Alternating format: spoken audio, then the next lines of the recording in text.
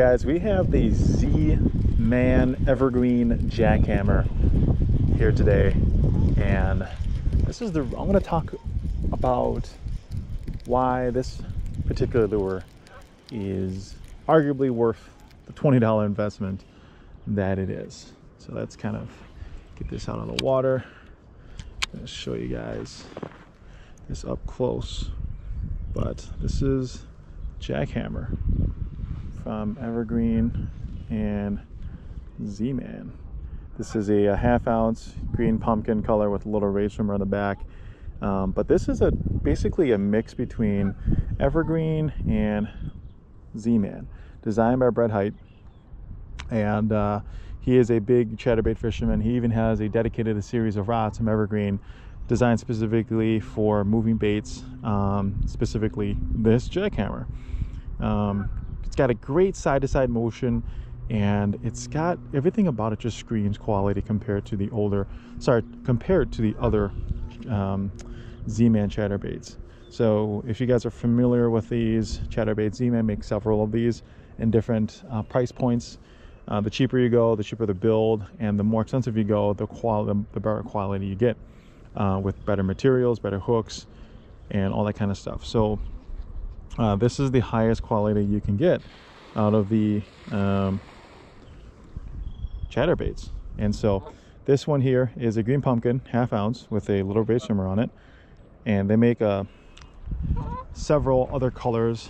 My other favorite color that I have is actually the Firecracker Red. I don't have it with me right now, but that is one of my favorite colors to throw in the springtime. And I just decided to throw the green pumpkin today. But it's a fantastic little chatterbait that creates a lot of displacement in the water. That blade just hunts, and the best thing about it is they are always phenomenal out of the packaging. I don't have to worry about one not being able to swim right or anything like that. And the best thing about it is as soon as you turn the handle, it vibrates. That is kind of really what you're paying for. It just goes, you know, it doesn't take 2 or 3 turns for it to get right and for it to swim. It just swims right away, and the vibration just goes right away.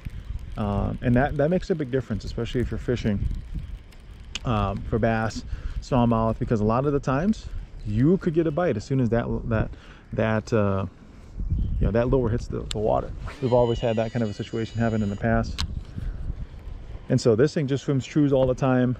Never have to have any issues with it. Not swimming it right out of the package. It is just phenomenal. The colors they offer are phenomenal, and it's a great small chatterbait that's available.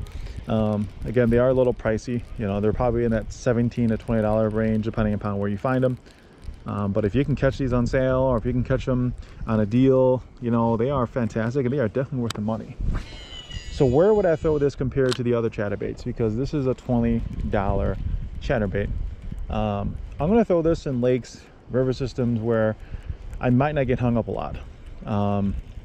If I know that I'm going to get hung up on some wood or some rocks, or if I'm in a sketchier area, or if I'm wading the river, I might throw the cheaper chatterbaits like the original Z-Mans. I still have several of those in my tackle.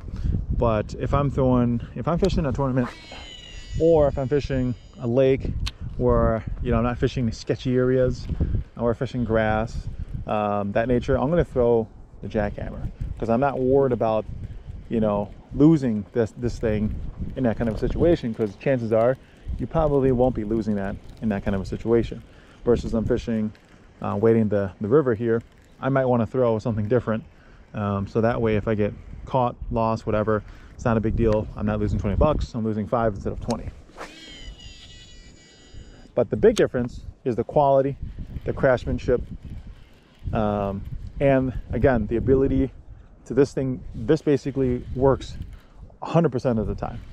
You know, I haven't had any Jackhammer where it didn't swim right, or it didn't swim out of the package, or I had to modify anything.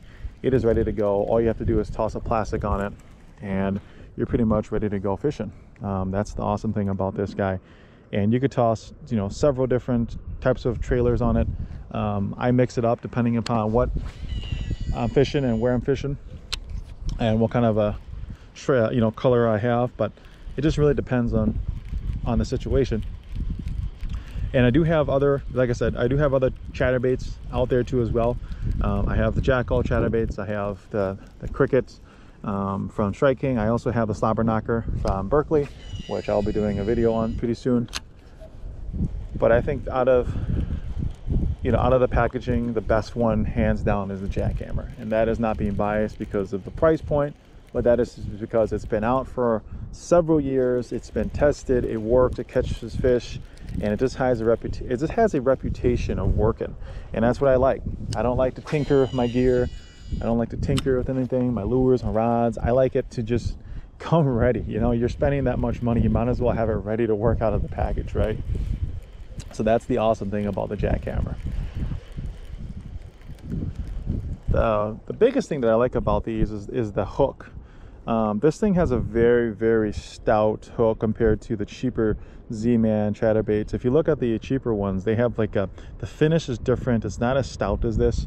And this is the big difference why you pay for the Jackhammer. You get a nicer blade, better paint job on it too as well. You also get a well painted head, and you also get realistic eyes.